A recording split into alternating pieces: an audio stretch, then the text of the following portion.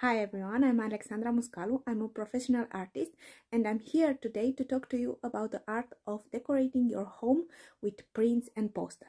Whether you're a seasoned art collector or just starting out, there's a lot you can learn about using art to create a space that's both stylish and inviting. Prints and posters are a great way to add personality and style to your home without breaking the bank. They come in all shape and size, and there's something to suit every taste and style.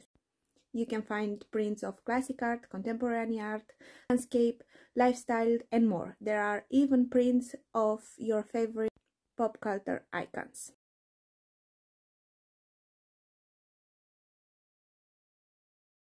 Framing, it's an important part of the decorating process. It helps to protect your art and to create a finished look. There are many different types of frames you can choose from, so you can find one that contemplates the style of your home and the art itself.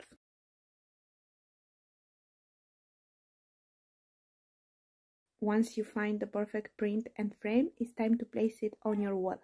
There are a few things to keep in mind when hanging art. First, make sure that the print is leveled and evenly spaced from the edge of the wall.